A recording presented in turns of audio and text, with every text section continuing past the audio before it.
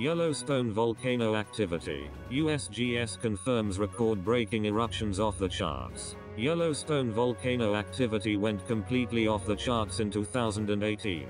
The United States Geological Survey, USGS, has confirmed after a year of geyser eruptions, Yellowstone volcano's geysers erupted at an unusually high rate last year, breaking all known eruption records. USGS data collected since the start of last year has shown 2018 to be the most thrilling year for Yellowstone in a long time. The Geological Agency has now said Yellowstone's world-famous Steamboat geyser erupted a total of 32 times, beating its previous 1964 record. The USGS said, "If you were a geyser watcher, it was surely one of the most memorable years in a long time."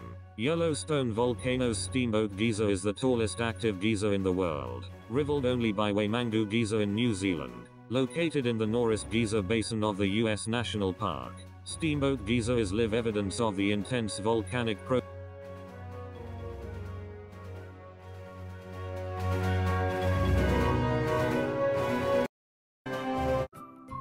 Thank you for watching. Please subscribe to us on YouTube. If you like, donate to us, visit home on the page PayPal.